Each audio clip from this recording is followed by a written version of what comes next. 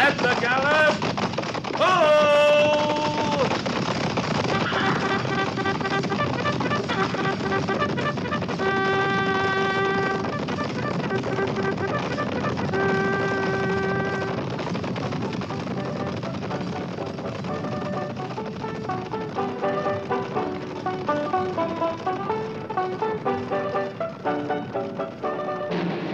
Fort Laramie.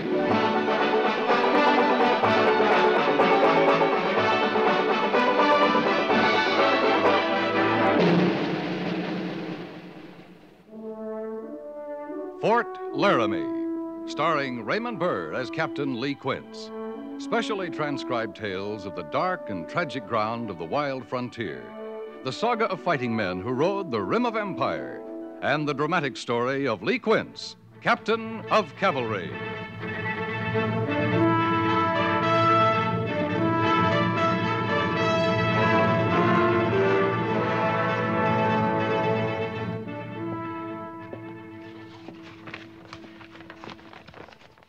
I'd rather take these orders than give them, Captain. Black Hills? The Black Hills, the Powder, the Bighorn, the Yellowstone, Montana Territory. Covers a lot of ground. Yeah, You want these orders, you say? I sure do. Well, they're your orders. Why don't you take them? You might be gone 2 weeks, you might be gone 2 months. No, I've got to stay here, set up the parley. These are your orders, Lee. Well, seeing they're mine, maybe you'll tell me what they are. Sitting Bull. Sitting Bull. I mean it. You giving me the army from the Department of the Platte to go after him? I'm giving you a patrol and a slip of paper. This isn't an engagement, Captain. I want you to deliver an invitation to Sitting Bull to parley with us. Give me a lot of territory to find him in, Major. And I can give you about 6 scout reports, each one definitely establishing Sitting Bull's camp at 6 different locations, from the Black Hills to the Yellowstone. Now, I saw Pete Hazen's last report on him. On the Belle Fourche here in the Black Hills. That was 6 months ago. Yeah, that's the latest report we have. Well, I can start there. Might pick up some fresh word on the way. When do you want me to leave? As soon as you can pick a patrol and outfit it. And remember, you're heading north. Plan on anything from heat to snow. Yeah. When do you plan the parley, Major? We'd like to hold it before winter sets in. If he set up a winter camp, he won't move till spring. If he won't, we'll hold it in the spring. He might not move then. He isn't much to hold meetings with white men. And we're hoping he'll come. Yeah. Well, the finding him comes first. I'll get started, Major. Oh, Lee. Yes, sir? You've seen him? Once. You talked to him? I listened to him. I didn't understand a word he said, but when he got through, I knew what he meant. I understand he doesn't speak English. He doesn't have to. He speaks, and you listen, and you watch him, and you understand. I've never seen him. I've heard the stories, that he's a complete savage, that he hates white men. He's brilliant, that he's stupid, that he's revered, that he's hated. Just like to see for myself. When you see him, Major, you'll find out one thing in a hurry. Yeah? He hates white men.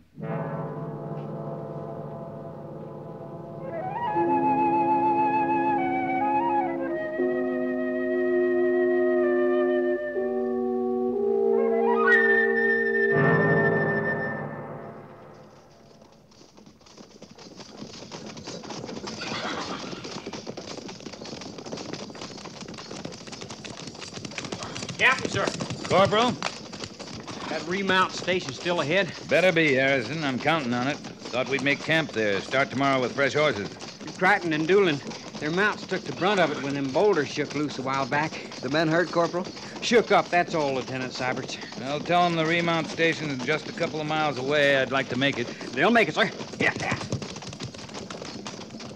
2 more miles, Captain. That'll make 25 miles for us today. Not bad.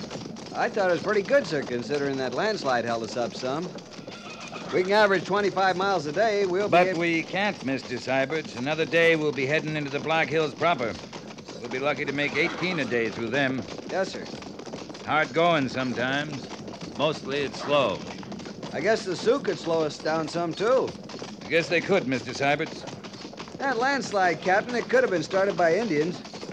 Could have been. You think it was? No. It's Indian country, sir. Your idea is they shoved some boulders at us to discourage us, Mr. Syberts? Well, they've done it before. But they didn't try to make it stick. We're a dozen men. The slide did hold us up, stopped us for the best part of an hour. If there were Indians, Lieutenant, they'd have taken advantage of it. We were sitting ducks. Yes, sir, I guess we were. Well, it was an idea anyway. Lieutenant, before you came to B Company, we had a first lieutenant who'd been through part of the war. Never said much. I'd give him an order, he'd follow it to the letter. I could count on that. He'd follow it to the letter. Yes, sir. He never asked questions, he never had theories. I understand, Captain. He wasn't much good to me, Mr. Syberts. Yes, sir, Captain.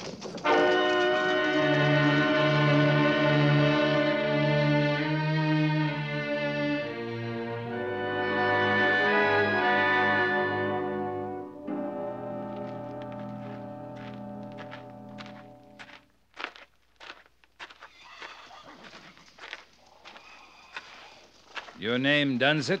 What'd you say? Your name, is it Dunsett? Oh, yeah. I guess it is. I don't hear it often enough anymore to be sure. Kinda quiet running a remount station, is it? Mm-hmm. Scout now and then, and nester sometimes.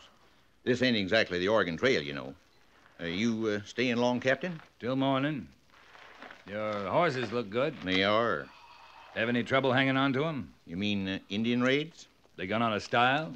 Well, you just might put it that way, Captain. I mind a time when I couldn't keep a horse here with 4 broke legs. They'd run 'em off that fast. But lately now, I get to know 'em just like brothers. Brothers, huh? Well, I say brothers. I don't know why. Never had any brothers. About Indian raids. I tell you the truth, I'd welcome one ever so often. A man needs more than horses, you know. Of course, up to a year ago, Letty was with me, and that helped some. Letty? Yeah, Letty Dunsett, my wife. Oh. Just about a year ago now. Fella came riding up one day and said he meant to do some mining, though I swear he didn't have so much as a pick with him, near as I could tell. He stayed a few days, and I was busy with the horses, you know. And when he rode off, darned if he didn't take Letty with him. Well, maybe you're better off with horses. Oh, yeah. Letty wasn't much of a talker. This'd be Lance Creek along here? Yep, Land's Creek it is. I thought I'd follow it to Beaver Creek and cut up to the Belle Fourche from there. Makes a nice, pretty trip. Pretty country. Well, besides the scenery, is that the quickest route into the Black Hills? I don't know a quicker one. Only count 12 men, Captain.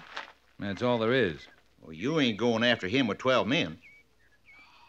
I say anything about going after someone? Well, the Army don't come traipsing through here getting fresh horses just for the ride. The way it comes to me, though, you'll need a sight more than 12 men. More than 1,200. Oh, we're not starting any wars, Dunsett. Not you, maybe, but you take a white man leading hostile Indians, and you're apt to have a war. And no 12 troopers is... White man leading what Indians? The Sioux. Now, don't tell me you ain't never heard tell of him. Man, I don't never see nobody, and I heard of him. Well, seeing I haven't, suppose you tell me what you've heard and where you've heard it. The last time was from Coy. Now, you going the Beaver Creek way, you'll run right by Coy's place. Uh-huh. He's tall, great and tall. And he's got a beard that's long. You know, long and flowing. That Coy you're talking about? No, the white leader of the Sioux. And they say when he talks, it's like thunder. And his eyes is flashing lightning. Dunsett, you know what I think? How'd I know that? I think you've been with horses too long.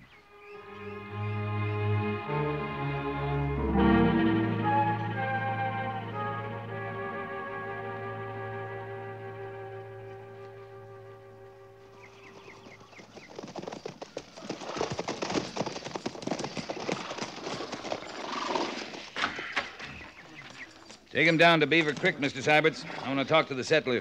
Looks like he's packing up, Captain. Over there by the barn. Yeah, it does. Take care of things. Yes, sir. Corporal Harrison. Yes, sir.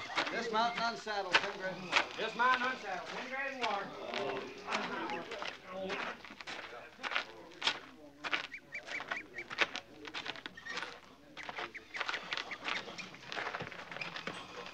Moving time for you, mister? Afternoon, Captain. Something running you off your land, mister? Yeah, just for a few days. Taking a load of grain up to Indian Agency. Wasn't counting on no military escort, though. You need one? Not as I know of. I had a talk with Dunsett at the remount station on Lance Creek. You get a word in? You know him pretty well? See him maybe twice a year. Don't dare go oftener. Poor old coot ain't used to people. Talks his fool head off. Don't make a lot of sense. He's got a story to tell about a new white leader of the Sioux. Uh-huh. That's what's brought you up here? Dunsett says you told him about the white man. What'd he say I said about him? That he's tall, has a long flowing beard, talks like thunder, eyes that flash lightning. Thunder and lightning. Well, no, that part is pure Dunsett, Captain. I sure didn't mention thunder and lightning. What about the rest of it, mister? Oh, that's gospel. He's tall. Tall as you. There's no doubt about the beard, all right. Of course, you hear all kinds of things. Sometimes you're put to wondering what to believe. Now, I've heard he's got as high as 1,000 lodges. Some say more. 1,000 lodges? Hmm. Figuring 3 men to a lodge, this man's got a Sioux following of 3,000 braves. Well, I'm just telling you what was told of me, Cap. Dunsett added the thunder and lightning. What did you add, mister? Oh, no, I can't swear to the lodges. I told you that. Yeah, but the man himself, what it looks like, that much I know. I know 'cause I seen him. When? Well, I guess it's all 4 or 5 months ago now. Rode up my lane, watered his mule right there at Beaver Creek, same as your men are doing. And this giant of a man with a flowing beard told you he'd come to lead the Sioux against the white man? Well, he said as much, Captain. The Sioux need a new leader. Now, those were his words. I come to give 'em a new leader. That's what he said, plain as anything. You ready to go to the agency as soon as you load the grain? Won't take me no time at all. I'll give you a hand and a military escort.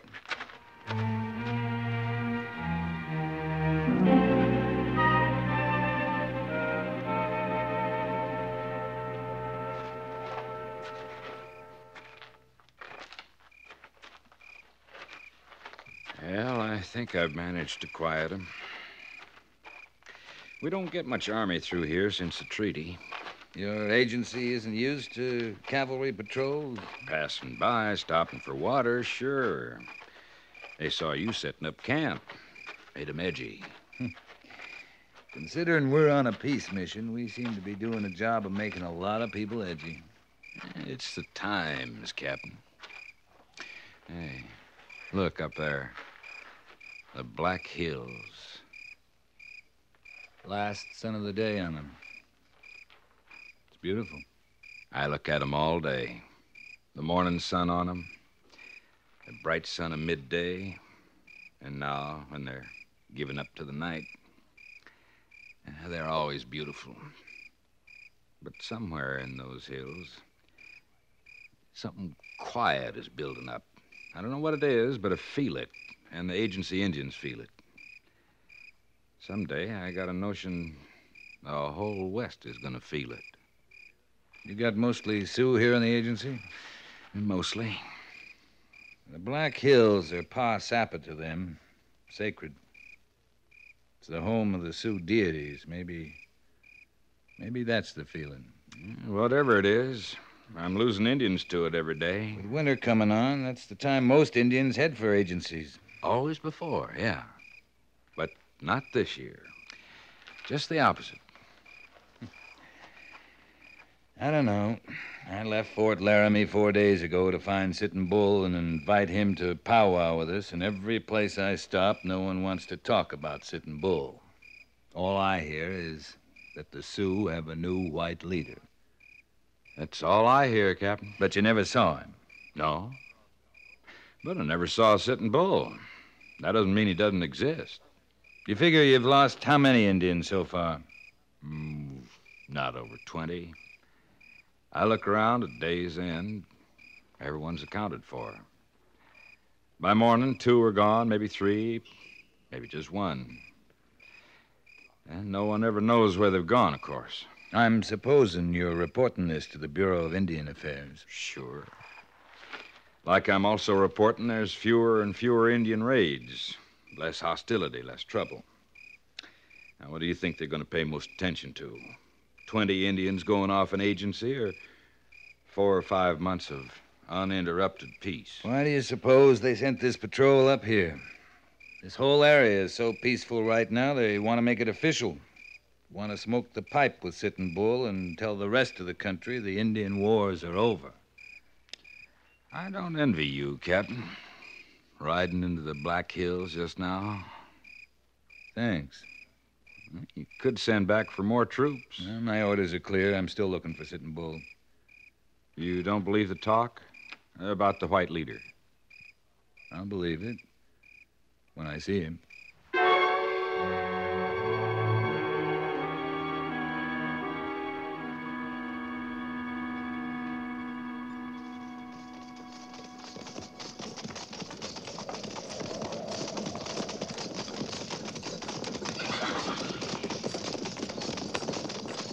Patch of smoke ahead, Captain. Coming out of that line of hills to the west. First one you've seen, Mr. Syberts? No, sir, it isn't. This one seems larger than the others. Signal fires. Sioux are just letting their people know we're here. Marking our course for them. We're flying a white flag. They've honored it so far. Yes, sir. Those signal fires aren't bothering me near so much as that cloud forming ahead. We're going to get some weather before long. Bad weather. You're more worried about a storm than Sitting Bull? I know where the storm is, Mr. Syberts. Well, Sitting Bull might be nearer. He might. Signal fires are a warning to someone. I hope it's Sitting Bull. If it is, we can deliver our message and get out before we get bogged down by the storm. I guess I don't understand, sir. We may be attacked, Mr. Syberts. We're in unceded Indian country. It can happen any time. But Sitting Bull isn't likely to attack a patrol flying truce flag. You know, you don't often hear him described as a man of honor. The Sioux think he is, Lieutenant. Yes, but, well, you've met him, sir. You must have an idea what kind of a man he is. I have an idea, Mr. Syberts. Captain Quincy. Now, what does it look like up ahead, Harrison? The storm's heading our way, all right, Captain. But straight ahead, over the rise, there's a valley set ablaze, sir. Can't see the smoke. It looks like part of the storm cloud from here, Captain. You can take my word for it, it's burning away for fair. Rest the patrol, Mr. Syberts. I'll ride ahead with Corporal Harrison. Yes, sir. Come on, Corporal. Patrol! Oh!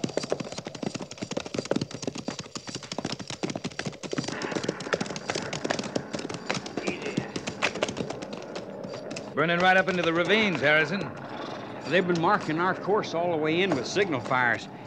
Might be they set a good one like this to tell us we ain't right welcome in their country. And it might be they set it to cover their movement away from the valley.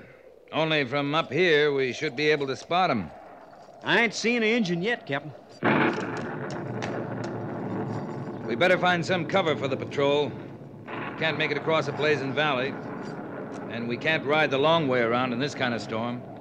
This ain't a bad campsite, sir. Them granite ledges making an overhang the way they do. Of course, I don't know how near we are to water. That near enough for you? Yes, sir, it sure is. Signal the patrol to move up, Harrison. I'm going to ride along this rim, find a spot for the horse. Yes, sir.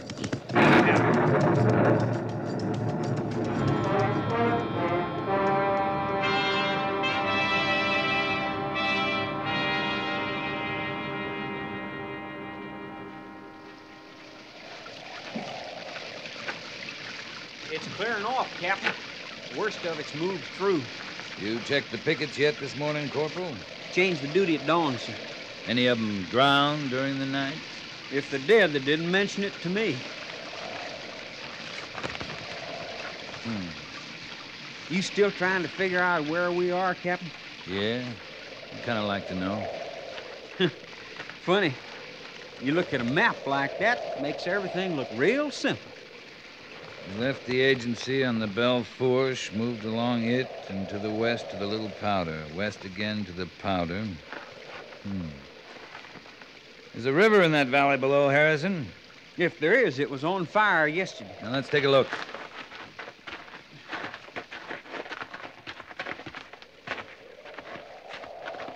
By golly, there is a river, Captain. Must be the tongue. Well, this is new country to me. You sure couldn't see no river for the blaze down there yesterday. If it is the tongue, we're in Montana territory, Corporal. Don't look much different. It's beginning to. Yes, sir. It sure is. Captain, coming up the trail. Indians. How many, Lieutenant? 6? 8? That's all I make out, Captain. Pass the word. Hold fire, Corporal. Yes, sir. Hold your fire, man. Hold your fire. Don't seem to fear us, sir. Riding up from that charred valley as big as you please. It's their valley, Mr. Syberts. Well, yes, it is. Might be they're just riding up to remind us of that. They look young, Captain. Mm-hmm.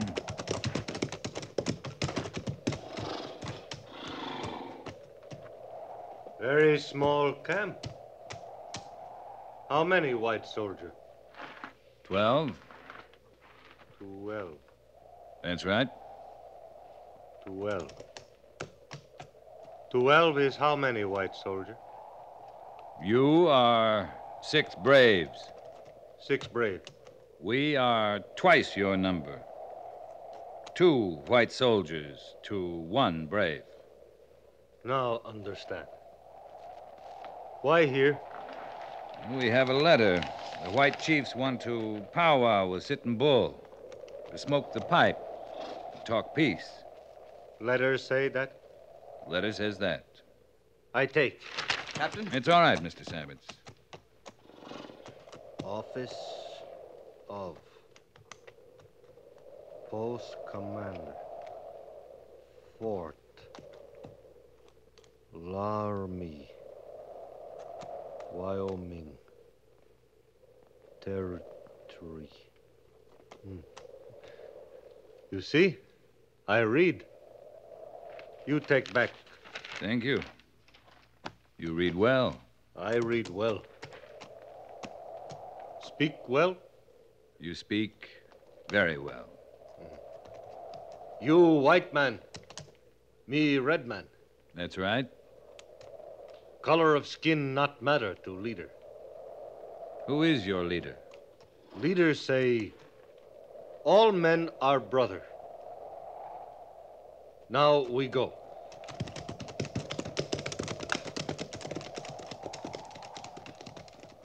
What was that all about, Captain? I don't know, Mr. Syberts, but I bet if we follow him, we'll find out.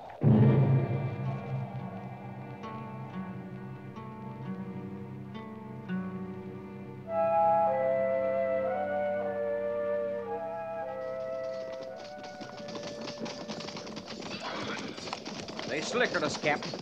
We ain't seen a sign of them Indians in a full day now. Not Indians, Harrison.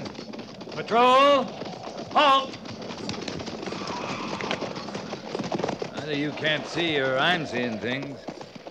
It'd comfort me some to know you saw him too, Captain. A giant of a white man with a flowing beard who rides a white mule. He's the new white leader of the Sioux? I'll let you know when I get back.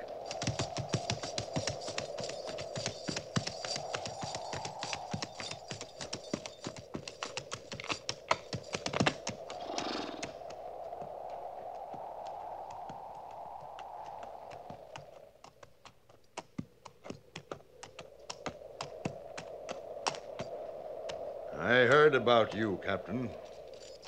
I've heard about you, but I didn't really believe it. Your patrol is flying truce flags. You've got a letter for Sitting Bull. I don't have to tell you anything, do I? Red Bear was very proud of his knowledge. The young Sioux brave? He told me he met a white brother who was armed, who did not shoot.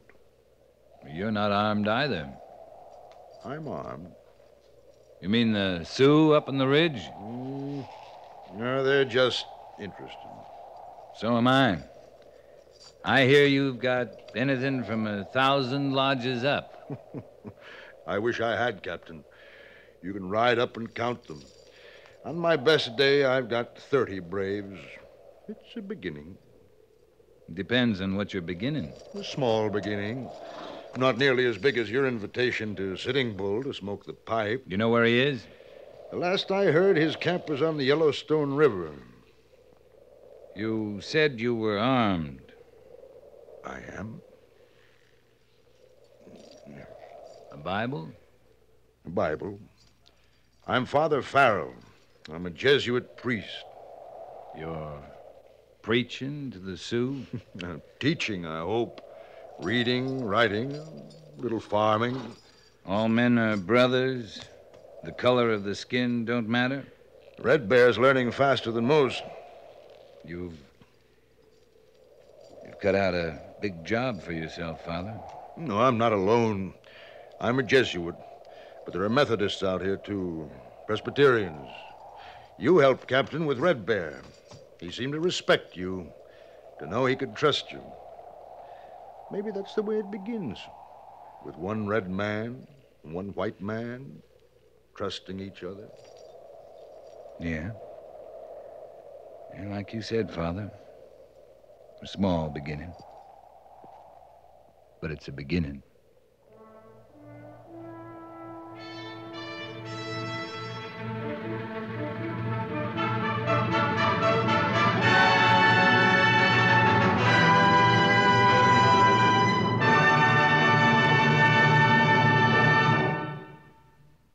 Fort Laramie is produced and directed by Norman MacDonald and stars Raymond Burr as Lee Quince, Captain of Cavalry. The script was specially written for Fort Laramie by Kathleen Height, with sound patterns by Bill James and Ray Kemper, musical supervision by Amerigo Marino. Featured in the cast were Jess Kirkpatrick, Jack Crucian, Howard Culver, Lawrence Dobkin, and John Daner. Sam Edwards is Corporal Harrison, Jack Moyles is Major Daggett, and Harry Bartell is Lieutenant Seiberts.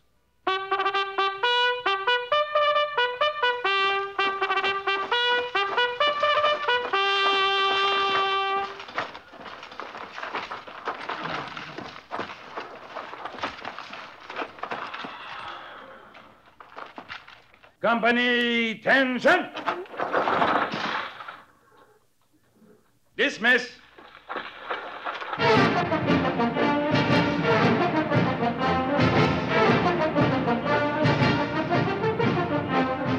Next week, another transcribed story of the Northwest frontier and the troopers who fought under Lee Quince, Captain of Cavalry.